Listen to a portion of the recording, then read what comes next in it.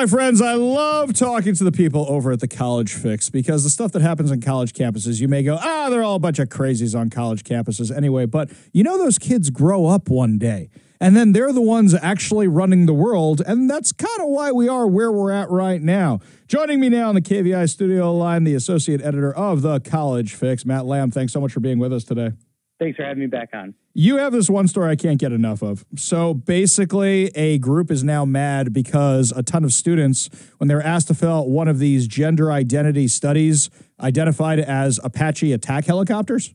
Exactly. So there was a group of researchers out of Oregon State University, and they were working on a survey, like you said, about gender identity and engineering culture.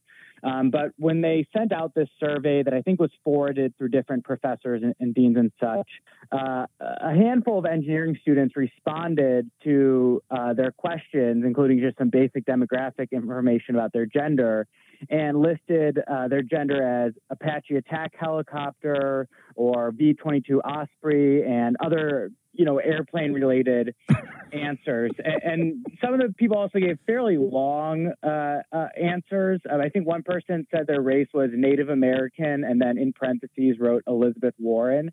So they really wrote a lot of just sort of silly answers. And that drew the ire of these scholars. Now, I don't know why anybody would pick an Osprey, because in my personal mind, there is nothing better than an Apache attack helicopter. In fact, I know Sir Patrick Stewart agrees with me. Now, if there's one thing you can be sure of, it's that nothing is more powerful than a young boy's wish.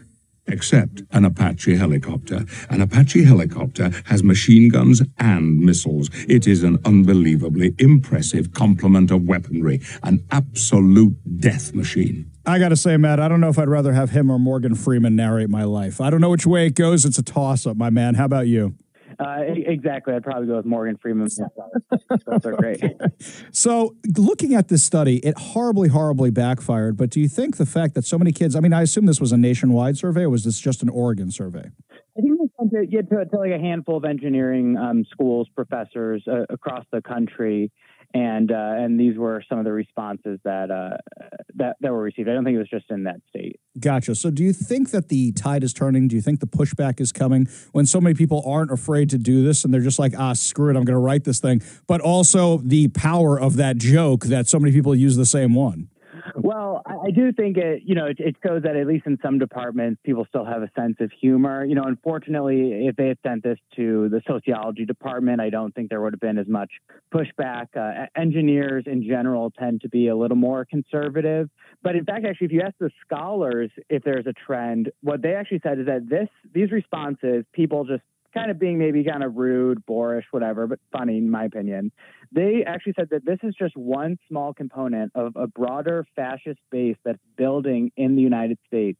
So, these answers, it's basically the next step is, fascist training camps to attack trans people, if you ask these professors. Well, if you guys don't ask dumb questions, you're not going to get dumb answers. We're talking with Matt Lamb, who's the associate editor over at the College Fix. And that's not the only crazy thing happening in college. As I understand it, you guys have an expose coming out talking about Chesa Boudin. You might remember him, got recalled and thrown out on his butt from San Francisco, former George Soros prosecutor, sponsored attorney out there, the district attorney, and now he's teaching other kids about law. Is that what's going on?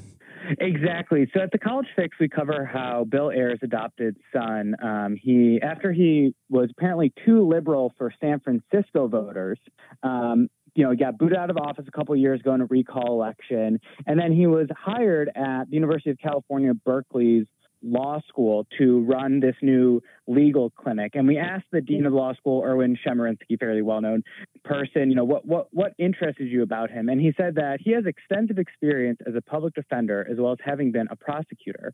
And he also told us that Boone has written thoughtfully about many aspects of the criminal justice system. Now, one group we talked to that wasn't too happy about him getting hired was Richie Greenberg, who led the recall group. And he basically said that Boone was a failure, a blemish on Berkeley, and we shouldn't even call him a prosecutor because he was a complete failure as a prosecutor. Wow. Absolutely wow. But just the fact that still taxpayer dollars are going to pay for this guy. This is a college that takes public and private funds, right? Exactly. There's actually a trend of failed Democratic politicians, liberal politicians, landing jobs in higher ed. Lori Lightfoot, the mayor of Chicago, is teaching as a public health fellow at Harvard.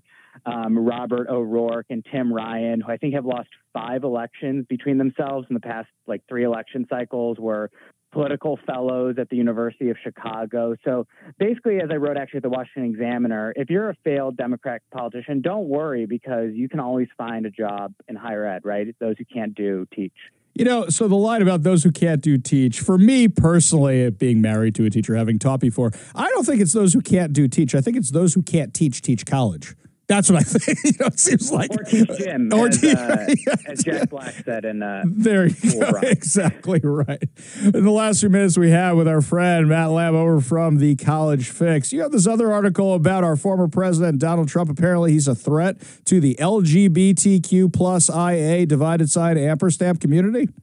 Yeah, so in the same journal that published the Apache attack helicopter paper, this is the Bulletin of Applied Transgender Studies out of Northwestern University.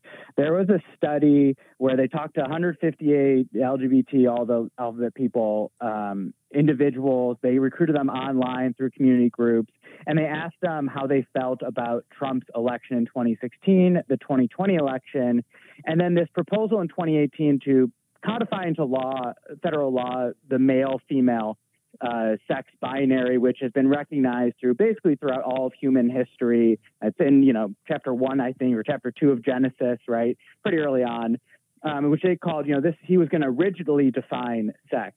And apparently this was causing anguish and hopelessness for these LGBT individuals, which, in my opinion, sort of maybe questions, if they're in the right frame of mind to make life-altering decisions about their bodies, if the election of sort of, maybe bombastic, center-right, moderate, loudmouth Manhattan real estate developer is causing them to have such emotional and mental health problems. Unbelievable. I mean, having grown up in New York, Donald Trump was just part of the culture there. His showmanship, his personality, everything like that, which is why I never thought he would win. And then I was surprised when he did, entertained when he did. Really loved his policies.